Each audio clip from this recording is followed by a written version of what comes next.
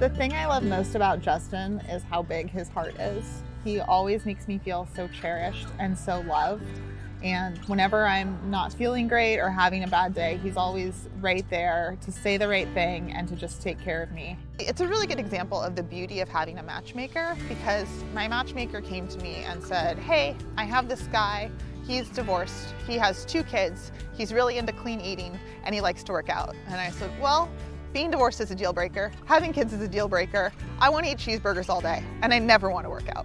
And she said, just try it. And I said, okay, it's a glass of wine on a Thursday, I'll go. I was told on the first date with Kate her name and where we were going to meet. That was basically about it. Right away, he put me at ease, he made me laugh. By the end of the date, all of those deal breakers didn't matter anymore. I just knew that I enjoyed being around him. I knew I liked the person that he was, and I wanted to see him again. And that was pretty much all she wrote. I decided that I was going to propose, and thank God she said yes, because then all the pressure was off. I knew pretty early with Justin that he was going to be the one that I was going to spend the rest of my life with. So getting engaged was obviously a huge moment, but at the same time, I kind of now just feel this is how it was always meant to be.